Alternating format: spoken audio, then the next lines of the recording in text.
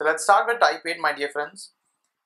The only difference between in type 8 and the previous case is that over here you have 2 loops and all the variables are an unknown value.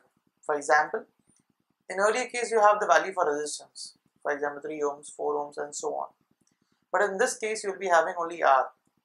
All the resistance, capacitor and inductor will be named as it is in the terms of variables.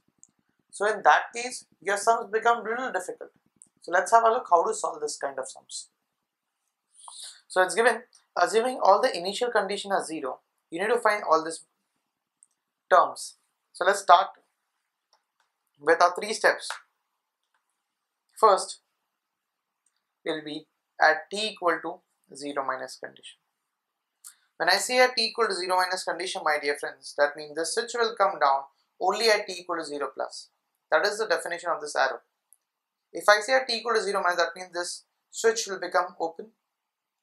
If this switch is open, your circuit will look in this format: plus minus V. The switch is open at t equal to 0 minus R1, capacitor, resistor, inductor, your C.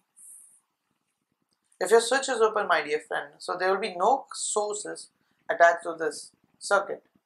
If there is no source, that means in both the cases I1 as well as I2, my dear friend, will be equal to 0 amps.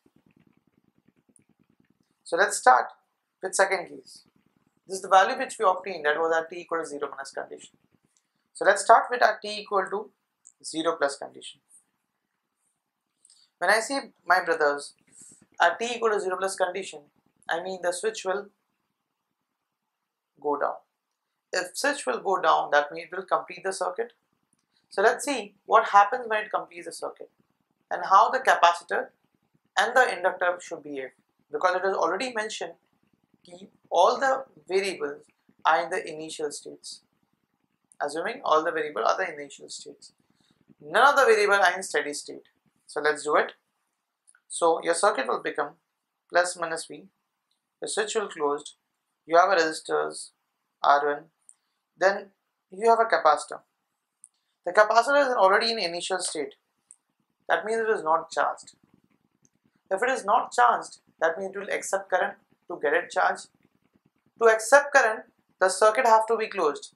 That means the capacitor will be short circuited.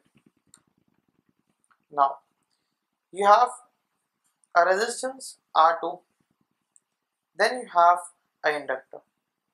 So it is mentioned that inductor is in the initial state, that means none of the current has been flowing to inductor. So if you push the current into inductor, initially inductor will resist, because that is nothing but resistivity, right? So inductor won't allow the current to flow instantly. So if it doesn't allow, that means the circuit will become an open circuit. So let's observe the circuit.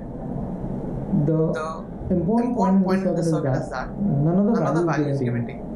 Neither resistors, neither inductor, neither capacitor. In spite of values, my dear friends, the variable term, the constant term is given to you. For example, for resistance, the value is given R. Inductor, the value is given L. For capacitor, the value is given C. The sum will be the same. The only thing is that when we have numbers, the simplification becomes much easier. But when you have a variable constant, the simplification is a little much trickier. So you just need to take care of plus and minus and the variable part. So that's the only thing. The rest everything is very similar. So the initial condition is given as 0.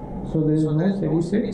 So let's solve it. You have to find all the 6 parameters, my dear friend. I1 0 minus, I2 0 minus, I1 0 plus, I2 0 plus, di1 upon dt, di2 upon dt, d square I upon dt square, d square I2 upon dt square, and so on.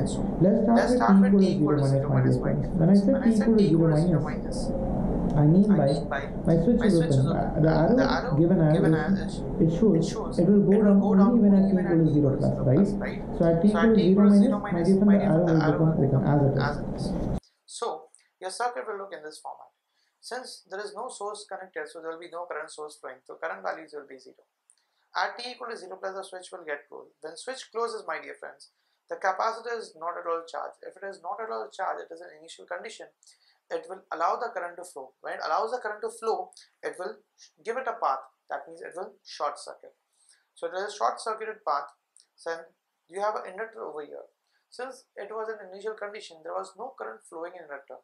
So when you initiate a current flowing to inductor, it will oppose the current. When it opposes the current, that means it will short circuit the branch.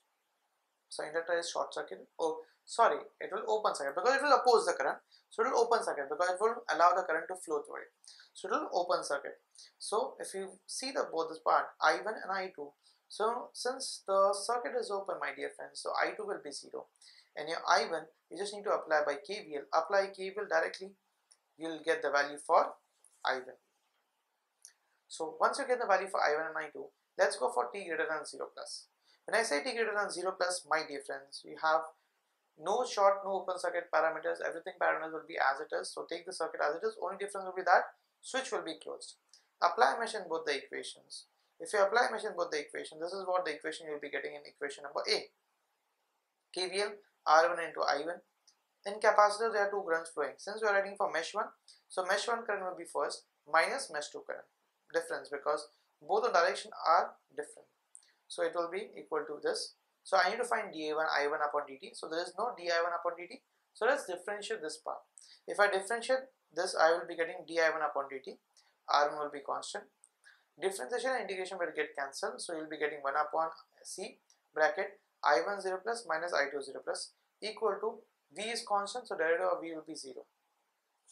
So I'll be getting dI1 upon dt. The value will be minus V upon C R1 square. So the current unit is amperes, time is seconds, so ampere per second.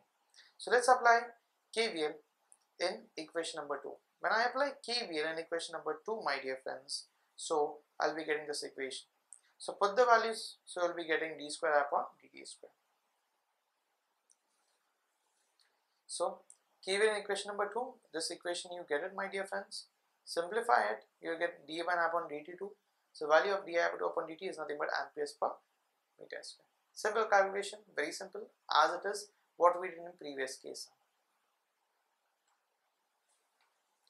Now let's find di2 upon dt square. If I differentiate b part, I'll be getting this equation, my dear friends. So differentiate, you'll be getting d square upon dt square. Put the values, my dear friends, in it. So you'll get the simplified equation for di2 upon dt square, that will be minus v upon and so on. So that's what the network said. You have to find the following values: I1 0 plus, I2 0 plus, di1 upon dt, di2 upon dt, d square I1 upon dt square, d square I2 upon dt square. That was the following things which were asked in the question. So I hope you need to practice the following sums at your place itself, because this is not which you look at the video you get it. You have to solve by looking at the videos. That is a proper way to get this kind of sums. Thank you so much. Signing off.